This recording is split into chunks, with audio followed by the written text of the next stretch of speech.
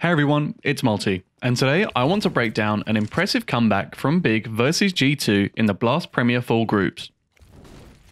This comeback to me was impressive because, like I say, it was against G2 and this was their own pick. So G2 picked Inferno, and although Big was already winning the series, you could see G2 were really confident in winning this Inferno game when you was watching the webcams and everything. And I just thought it was impressive that Big managed to come back and what they had to go through to get there, because there were so many 4v5s that Big may as well have just spawned in with 4 random teammates alive on the T side. One thing I found pretty funny is that round 1 is kind of foreshadowing for how the map actually turns out. So let's run through it. Big push down middle with 4 players on the CT side and immediately begin to lose players. Straight into a 3v5 with Gade alone on B. With this advantage, G2 smartly decide to stay collected ramp, while Amanek lurks in apartments. This eventually works into a situation where, even though the round looks winnable by G2 already, this lurk should be guaranteeing it. Amanek takes out the rotated Gade near library, but then csgo picks up 2 mid and drops to Hunter.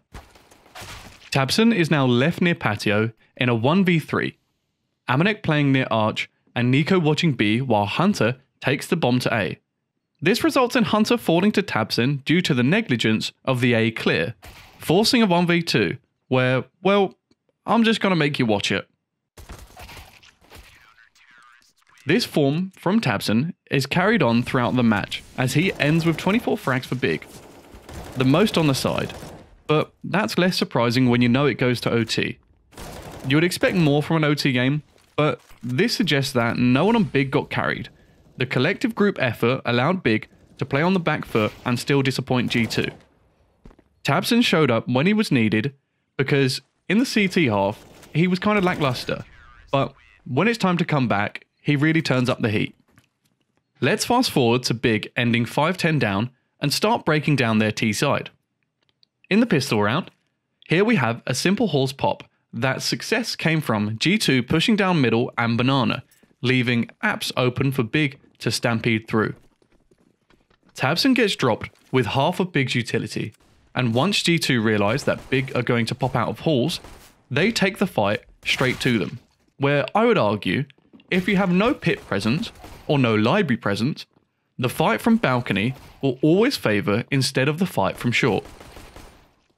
Allowing the trio of Big to clean up the round, in this round, Nexa is caught completely pants down. From this point, Gade is free to take pit, and effectively double peek short with csgo on balcony. No one is going to kill both of these Ts in these positions. With this, Keto's position around Boiler chokes out and finishes off the rest of G2. Notice at this point, this began as a 4v5. And it's a testament to Big's resiliency, as they in fact at this point have to face 15 more rounds where they are 4v5. Yep, after the first half, there are still 15 rounds where Big are 4v5. If we fast forward towards round 19, we have some boba. That means we got some buy on buy action. It starts pretty standard. Big fight for banana control with Glade flashing off top banana and Tabson Molly and Car, eventually flashing off the corner as well, securing the banana control. While this is going down, G2 are tight up top mid, not budging for anything, but also letting apartments go completely unwatched. Eventually, csgo has the testes to dry peek CT and gets killed from a wonderful off angle from Nico. This is shortly traded out by Keto as he times Nexa smoke perfectly. This is the trigger to take the site as they smoke off CT and push collectively. And although it's rare to have 3 players have their back to mid for so long at banana, Tizian has been keeping an eye out for A movement just in case there is a flank. Nexa manages to stand strong and gets 2 picks on the B entry, turning this into a 2v4, where Gade, the only man taking the B site, has to plant instantly. Jax hears Tizian rotate off of mid and confirms that there's only 1 player on B right now, but with how the CTs are so spread, Hunter can't capitalise on it because of the CT smoke. Tizian finally arrives and resmokes CT and ruins as the early deaths from his teammate leaves him blessed with extra utility. Finally, when the CTs make their attempt at the retake, the bomb timer has already ticked on for too long. Tizian puts the nail in the coffin with 2 impressive kills, leaving Amanek to save as the bomb goes off. Again, winning while already on the back foot, which at this point, you could imagine it's going to have a mental toll on G2. Eventually, we get to round 21, where Big now go on to lose 5 rounds in a row. A major thorn in their side proved to be Amanek's AWPing, and Big's poor attempts of using A-long wraps to attack the A site. From here, we actually see a shift. Big begin to stay away with committing too many players A-long. As G2 make their 15th round, it's time for Big to catch up and take it to OT. There are 10 rounds left of this match, where Big wins 7 more 4v5s. We're at round 26 now, where Big really need to dig their heels in. They run a textbook horse pop, losing tabs in early middle, leaving Searson on an island outside of mid. Gade manages to get the entry on the site on Jax, leaving the site under the control of Big as G2 are towards Arch. Thankfully, as mid looked clear to G2 after picking off Tabson, Searson manages to get onto the site, and the T's are fully set up and ready to take on a retake. The bomb goes down, and Gade gets picked off from a really cheeky boost Cubby, but the pit setup proves too strong, and as Nico gets killed in apartments trying to work his way to dismantle the pit setup, the CTs are set in their save and headed over towards B. This here horse pop is just one of many occasions where G2's failure to contest A is one of the many catalysts that leads to their demise. Up to round 27 now, where next follows a blunder on the part of G2 regarding banana control and banana pressure. It seems G2 are particularly confident that if there's no fast play this round for B, then Big are going to set up an A take, and G2 are willing to fight for mid control. In this though, Big demonstrates a common practice in waiting out the banana smokes and begin to retake it as soon as G2's smokes have faded.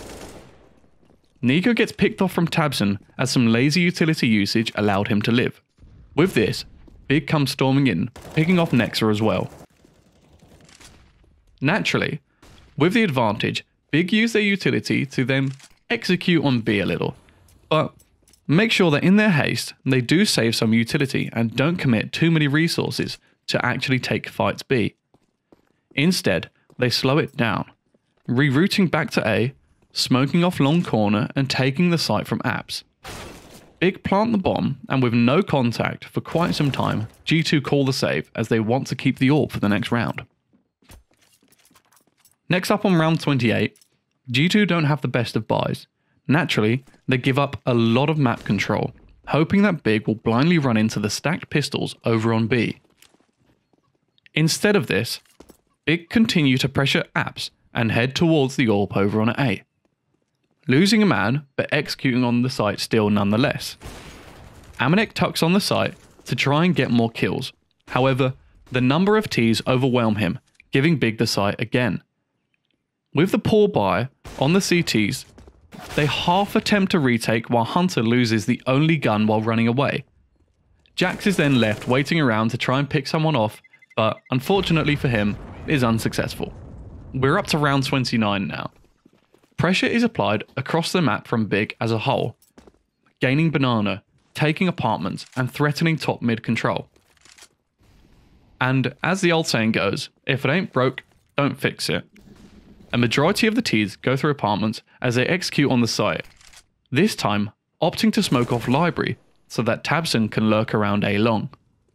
Amanek gets caught in an extremely aggressive angle where I like the idea, but when nothing comes from it, you look absolutely brain dead at the pro level. Jax is quick to follow him 6 feet under, and the site is Big's yet again. G2 again opt to save. Of course, what else can they do? This is where I look back at round 24 and I'm confused at how they've opted to being less aggressive apps. Here we can see a great setup that gets G2 many kills and halts the push. And even before this, they were taking apps, they were lurking inside of it, G2 really begin to drop the ball in the face of what looks to be a hungry and confident Big. Now, we're at round 30, one more to take it into OT. G2's economy at this point is the weakest out of the last few rounds and Big know it. As a result, they are extremely happy walking up mid and not scared of facing an AWP. And did I mention they were confident? They walked straight through the top mid smoke, picking off Amanek and leaving Jax alone another time, ready to pick up the pieces that Amanek drops. Jax is good for one, but tabseN clears him out and the site is Big's. And just like earlier, K2 pushes through another smoke and picks off two more, Library and Arch. And at this point, I'm not sure what round is a better summary for this comeback. The 1v3 pistol clutch in the first round, or the final round of regulation here, guns out through smokes. Round 31. G2 finally have an answer in the first round of OT, deciding that maybe 3 players A is a good idea, slowly chipping away at the T's and forcing Gade into a 1v2 which he loses. Now I bet G2 wish they did this earlier. Big answer this with taking their presence towards B in the next round. Again though, G2 weirdly decide to sleep on apartments this round. As a result of the conditioning of Big, G2 can't trust the fact that A could simply be hit from a halls pop. As a result, G2 respect that they can still hit A, even if they have top mid, leaving 2 players on B to fight against a full execute. Big execute on B, and a hit with little resistance apart from a kill coming in from Nexa. With this, Big had enough utility to keep the CTs at bay for long enough, where Tizian and Gade managed to beat out the final 3 CTs. Last round of the T half again, and G2 decide to take 3 towards A. With 2 players pushing halls, Jax and Amanek both get kills towards A, and although I have praised Big for playing well off the back foot, they don't have an answer for this, as Hunter cleans up the kills on balcony and Amanek's push pays off for a second time this round as he gets the final kill. Now, as long as Big can get almost as many CT rounds as they did in regulation, they can win this. Doesn't sound too convincing, but let's see. Big accept that their banana takes and fights have not been too favourable for them, playing 3 players towards B and keeping most of the utility to counter the take. tabseN and Gade eventually get executed on, and use both of their mollies to make it really uncomfortable for G2. This buys time for support to rotate in and clean up the rest of the Ts. A big factor in this hold was, as mentioned, the utility they saved from not fighting for banana, helping them outlast the T's utility on the take. A really good call from reflecting on the regulation CT side. Next up, on the penultimate round, G2 play it slower, and with this, Big demonstrate their fantastic internal clock on the CT side, as they have perfect timings with their mollies. This takes down G2's health tremendously, and all while this is happening, Keto aggresses middle, clearing out mid and confirming the hit on B, making this the easiest hold for Gade and tabseN they've probably had to deal with. Finally, G2 spread across the map. Big are again respecting banana control and eventually have csgo take banana with the thanks to some good timing as Nico just relieves his presence on B. This allows everyone but csgo to stack towards A, as G2 get ready to attempt to take it. With a few flashes from Hunter, the halls pop commences and is quickly thwarted by the vicious setup, ready for it as Gade gets Nico's lurk and Tizian finishes off Hunter. Although Big Clan were already up in this series, watching this live, you can tell G2 were very happy at the start of this match and really expecting it to be a simple finish into the 3rd map. I had to break down this match because Big's calls, when the side swapped, were great, really keeping things simple and working together to get their rounds. I'm sure that with a few changes, G2 would have cleaned this up on another day, but this day wasn't the one. I hope you enjoyed this longer form of video, and I just want to give a mention to, again, my website and my other socials, because I'm just trying to grow them up a bit more. Over on the website, you can have simple read-ups of the videos I make and might be even more content than what I just produced on this channel. There's also a newsletter. I don't write that yet, but I'm going to pretty soon, and I just want to get the ball rolling. I hope you've enjoyed this video. This has been Multioakers, and I'll catch you in the next one.